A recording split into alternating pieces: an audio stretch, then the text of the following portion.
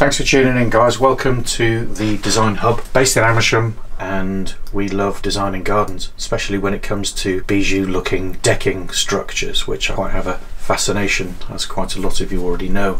So we've got some painted accoya for the balustrade and a privacy screen matching painted accoya, done in 68 by 20 strips, so they'll look very contemporary and very slick. And we've got two different colours of the actual decking. Probably going to use Trex. We haven't signed off yet, but this was the very first iteration that we gave to the client. They actually have this in the existing decking format, and they have some steps that take up the lion's share of this due to the elevation, and that steps down the front, which takes up the majority of usable space. So it's kind of old and they don't like it, and so what we did was give them a presentation. It's our garden journey together, and there's a little introduction as to the flavour, and this is a scale drawing with some measurements on there, so they can assimilate that to their existing decking. That gives a real good perspective and visualization of exactly what the client's going to get. So we presented this to the clients yesterday and they were really excited. They were slightly less excited about the cost, but there was nearly 50 square meters of proposed decking there. Let me show you the changes that we had to make to simplify it. And if you zoom in a little bit closer,